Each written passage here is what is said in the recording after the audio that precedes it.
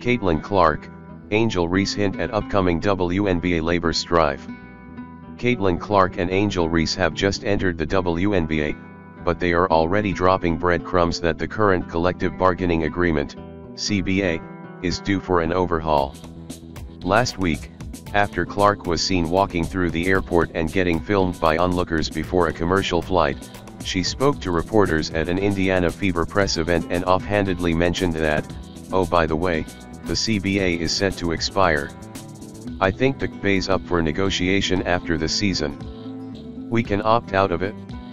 And certainly the new media rights deal will have a big update on that too, Clark said. Coincidentally or not, the WNBA announced this past week that all teams will be flying charter this season after years of angst over commercial travel. The flights aren't the only issue. Star players have long had to play overseas to supplement their incomes, an issue that was magnified when Brittany Griner was detained for months in Russia after a marijuana vape cartridge was found in her luggage at an airport.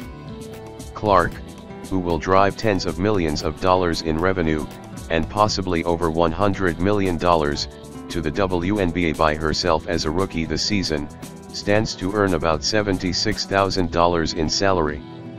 Reese spoke to reporters at the Chicago Sky's Media Day earlier this week, after the charter flight announcement, about the upward trajectory the WNBA is on and how the players intend to share in the spoils.